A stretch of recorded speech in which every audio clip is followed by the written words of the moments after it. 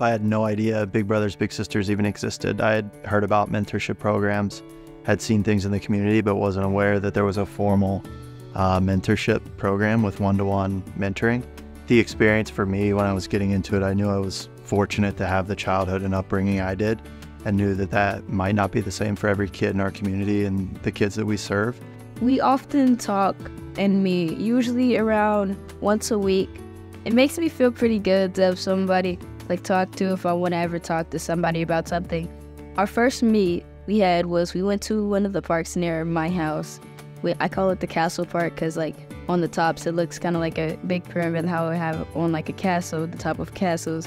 And basically we just hang out, we ran around, stuff like that. Fortunately that we have the agency backing, we can choose to do low to no cost activities on our own like we do, going to restaurants and parks. But thanks to our donors, we have the opportunity to do really big things like FC Cincinnati, UK men's basketball. So we're fortunate to have that network of donors that give us all kinds of opportunities that are first for both of us. You need somebody to talk to, or you feel like you want to connect with somebody because maybe like you can feel a bit like lonely or sad, or might be feeling a little bit depressed. Patrick has always been open for everything, and I've always been open to him because I can trust him with stuff. I think it's just helped me with perspective and gratitude overall. We've both got to do things that we've never done before. So just an overall sense of gratitude for the opportunity to be involved in Joe's life.